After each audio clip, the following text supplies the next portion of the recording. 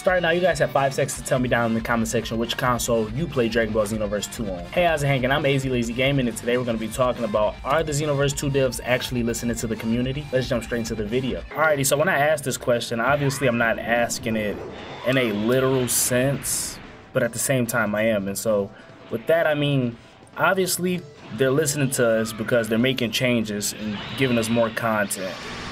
But at the same time, the changes aren't as drastic as, you know, probably adding custom fighting styles to the game or fusing with Super Dragon Ball heroes like some people want. It's more like, it's not subtle, but it's not extra major like a brand new game. And so I know I made a video a while back talking about how I'll never talk about Xenoverse 2 content on the game again. But I feel like I have to talk about this because so much stuff has been coming out recently. So I have about 4 videos I put out around this time last year where I was just talking about content I want to see in Xenoverse 3. By no means was I talking about leaks or anything. I don't really care for leaks. I barely keep up with them because it's kind of all word of mouth. And so all of my videos were just like concepts and ideas I'd like to personally see in Xenoverse 3. But somehow, and like funny enough, they ended up becoming content for Xenoverse 2. So first off, I want to talk about Tournament of the Universes and the content it has brought in itself. And if you don't know what I'm talking about, long story short, you pick one of the 3 universes that were pretty big in the Tournament of Power, Universe 6, 7, or 11. And you just pretty much collect points for them. At the end of the tournament, there's some pretty cool prizes, and there's even some prizes you earn within the tournament. And so, piggybacking off of that, one of the biggest things that we've all asked for a long time in Xenoverse has finally come with this tournament, and that is custom clothing for our CACs from the cast characters. Though we only got 3 outfits as of right now, and those outfits being King Kai, Goku, and Piccolo's, that's still something. It's still somewhat of a start, and it's something that we could possibly see in the game more often, not even in Xenoverse 3. If that's ever going to get announced. Staying on this topic, I'd like to talk about another huge thing that we've seen come to the tournament that I've seen modders doing, you know what I mean? And they must have hired some like we've been asking them to, because we finally got cinematic finishers in the game.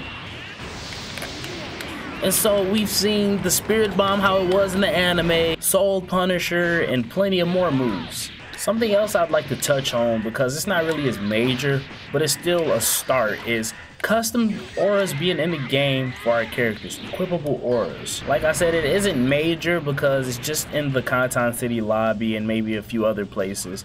And instead of it being in-game, you kind of only see it around the city, and you have to equip it like you would a vehicle that you could ride.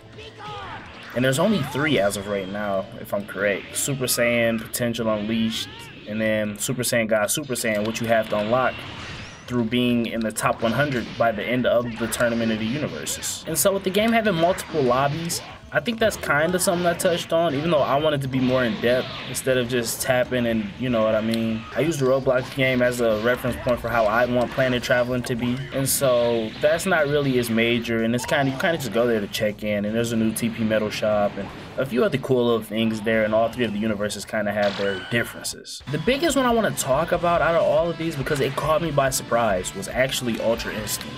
And it's not done lazily, it's given to every race like I wanted it to be, and everything about Ultra Instinct so far has just been perfect. You know, obviously it was going to be broken, but the transformation is rewarding when you can pull it off online. Has a nice little counter to it, you don't have to waste a slot for an energy charge, the key blast change.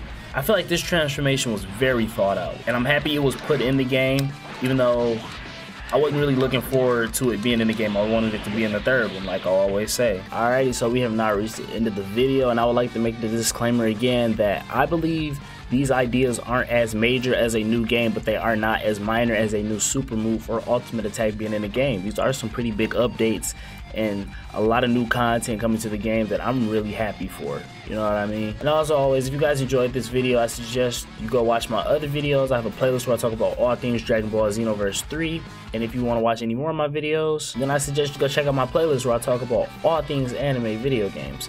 And as always, if you guys enjoy, let's try to get the video to 3 likes. I love you guys, and I'll see y'all in the next vid. Peace.